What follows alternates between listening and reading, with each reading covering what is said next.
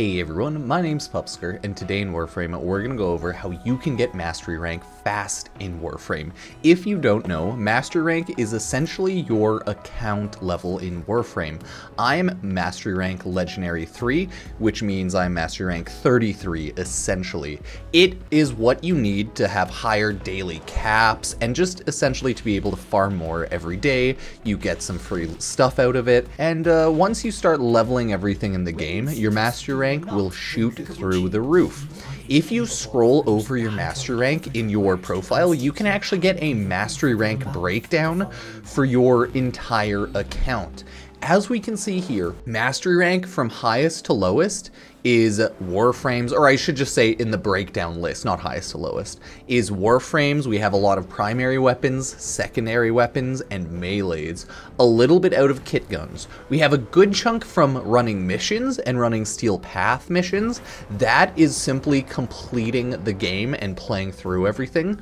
We have Railjack intrinsics. That's for the Railjack mode, leveling up your Railjack essentially. We have Drifter intrinsics, and that is for the Duviri Paradox, essentially leveling up and putting all your skill points in Duviri Paradox, okay? We have Arc Wing, Arc Gun, all the Sentinels and Companions and Sentinel weapons, and then Arc Melee, Gun, Amps, K-Drive, Necromech. Everything in Warframe that you can level up to like 30 or 40 gives you Mastery Rank the first time you level it up to the max level, or like the first time you level it to something. So regular weapons and Warframes, you level them up to 30. There, you've gotten all the Mastery Rank out of them. You form it just to be able to mod it more usually. But there are also weapons such as Kuva, Tenant weapons, Paracesis, and a handful of just random things, which you can level up to level 40 using 5 formas. And to level it up to 40 will be when you completely unlock all the Mastery Rank for that in Warframe. So now that we've talked about essentially the entire list of how to get Mastery Rank, let's go over everything that you can do to get Mastery Rank quickly in Warframe so that you can get an insanely high account level. Early on, when you start Warframe, the first thing you're going to want to do to get Mastery Rank is just straight up play through the game and level up whatever weapons in Warframe you can possibly get. So you start Warframe on Earth. When you start on Earth, you slowly complete every node. You go to the Venus Junction, you go to the Mars Junction, and from there, you slowly complete the star chart in Warframe. Leveling up, or sorry, I should say completing a planet will give you a good chunk of Mastery Rank. Most planets have an assassination node, which you can see they kind of have these eyeball looking, I should say, visuals for each assassination node.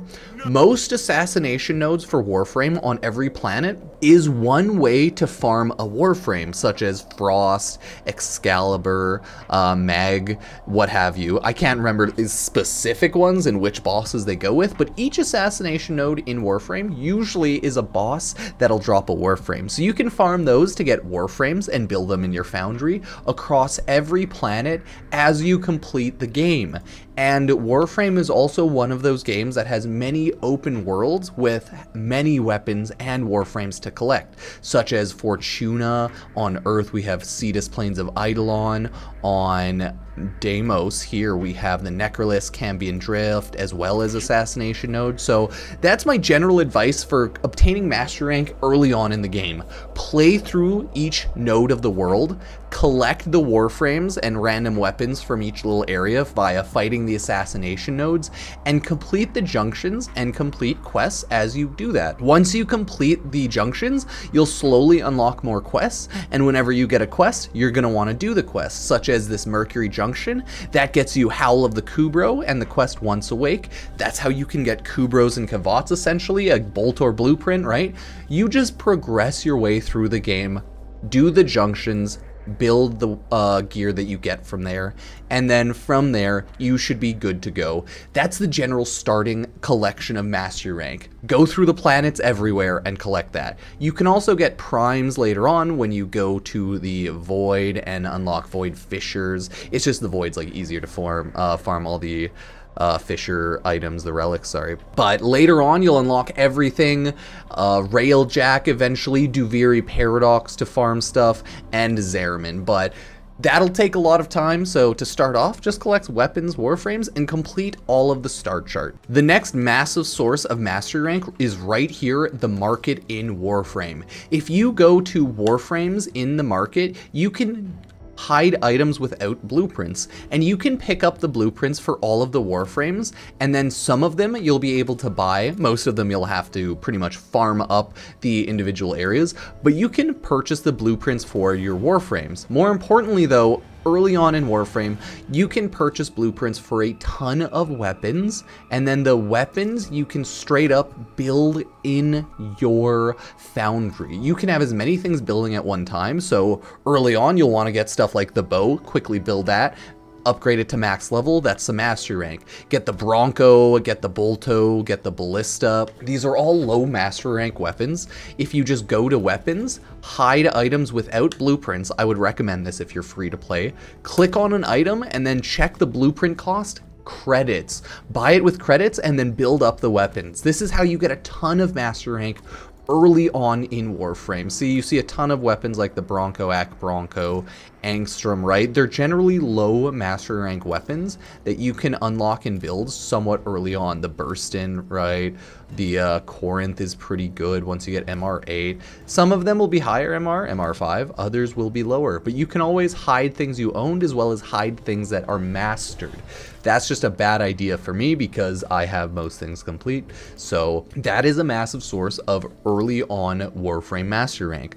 The insane amount of companions, right? Weapons, warframes, and items in here that you can build to level up and then get master rank from them. So as you can see, a ton of the Warframe companions here, not all of them you can buy. If we hide without blueprints, we can see you can blueprint build a lot of these right here. Isn't that amazing? Like 6 companions, 1, 2, 3, 4, 5, 6. Boom, that's a ton of mastery rank. So always check around in Warframe and make sure to use your general shop in order to buy blueprints, build weapons, warframes, companions, and get mastery rank. And just always check around because there's a lot of different slots and areas such as Arcwing, and some things you might be able to build there, right? Just warframes, weapons, equipments, companions, bundles even. Even if you don't want to spend platinum, a lot of things you just click on it, credits. So keep that in mind. The next big source of mastery rank in Warframe is actually a dojo. Even if you are a single or pretty antisocial player in Warframe, I would recommend everyone in the game joins a clan. It's almost damn near 100% needed to join a clan in Warframe to unlock such a wide variety of things. In clans, they have their own shops, they have their own trading posts, they have areas for railjack. So in a clan is where you unlock a ton of railjack things, weapons, warframes, companions, yet again, in order to both level up your master rank and just get a ton stronger. So early on into the game, once you unlock a clan, you can go to a ton of different dojo areas. So this is Research Grenier, this is in the Chem Lab. I think it's mainly the Chem, Bio, and Tenno Lab, which has some stuff to build and use, but you can also go to the Vent Kids Bash Lab. That's where you can build Ureli, the Ghoul Saw, so Warframe and weapon right there, right out of the gate. We have Daggeth's Hollow, which is where you can build a Warframe Daggeth and her weapon, the Doorclave, so another Warframe has its own spot. And then we have stuff like, again, the Chem Lab. As you can see here, a ton of weapons that are low to medium, or just low MR in general, under like 10 or maxing out around 10, 3, 7, 11, ooh, 7, 7. So there's a ton of lower master rank items here that is great for everyone to get, such as Ignis, Ignis Wraith, Grinlock, right? All of these are so good to grab. The Twin Croaker or later on, that MR5, so it's great at master rank fodder. Buy and replicate the blueprints here, build them in your foundry, and then you're good to go. If we then go to the biolab, we can see here even more weapons. Most of these, since it's a biolab, are like kind of infested themed. So you have a lot of cool infested weapons. You have really good weapons such as Bubonico at a higher mastery rank at 13, but you also have a companion such as the Jin that you can get at level 1. You have stuff like the Hema, which is also a pretty good weapon. Oh god, we have to finish off, looks like, researching that. We still have a handful of things. Then you have stuff like the Torrid, really good, Mios, really strong. So there's a lot of weapons in here you should build, and a lot that you might end up loving or using, or just using for master rank even. If you don't end up liking them, that's okay. Here in the Research Tenno Lab, we have even more weapons, but more importantly, we have Warframes. So we have the Warframe Banshee right here. We have the Gravmag research, a ton of items. Ciphers, very important in order to